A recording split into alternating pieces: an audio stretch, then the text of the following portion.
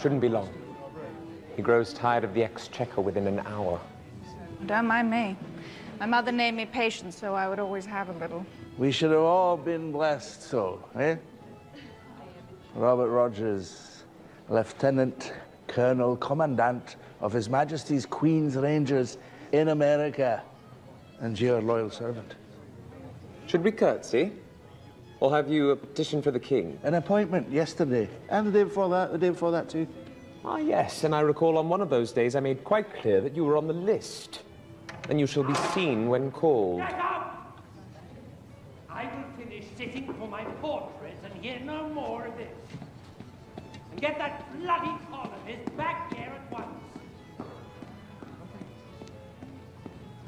Please. There's no such thing as clean energy social networking in China. I mean, how was I supposed to know better?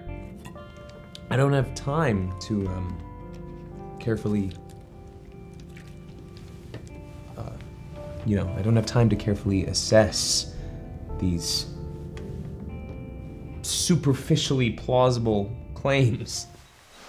Back when I was your age, every Sunday over the summer, your grandfather would take me here. He'd bring me right to the edge of the water, and he'd point out at this large rock in the middle of the river. He always said that whenever he faced something he couldn't overcome, he'd sit by this river all day and stare out at that rock. At the time, I didn't understand why. So I asked him.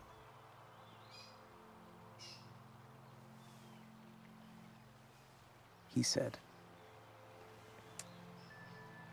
although the water could not move the rock, that for all its might and power, the rock would not waver. The water was still able to move past it. Well, look, let's just call the cops. The cops? What? No, are you kidding me? They would come in here and turn this place into a fucking crime scene. The price would skyrocket down. I'd probably lose the listing. You know you can't skyrocket down, right? You can only skyrocket up. That's where the sky is. Are you serious right now?